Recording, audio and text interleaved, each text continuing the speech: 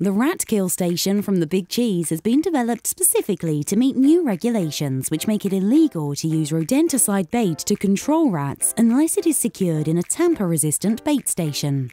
The station is an effective way to control rats while protecting children and household pets from contact with rodenticide baits.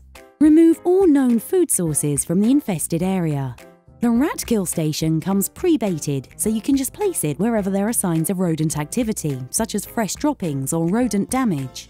In areas of severe infestation, use several stations placed 5 meters apart.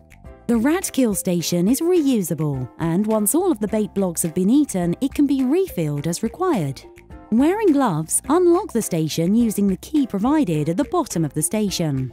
Unclip the internal wire and feed the Big Cheese all-weather block bait onto it. Clip the wire back in place, close and lock the lid, and fix the key back under the station. Continue to refill the stations for as long as the bait is being taken. Stations should be inspected daily and any dead rodents safely removed.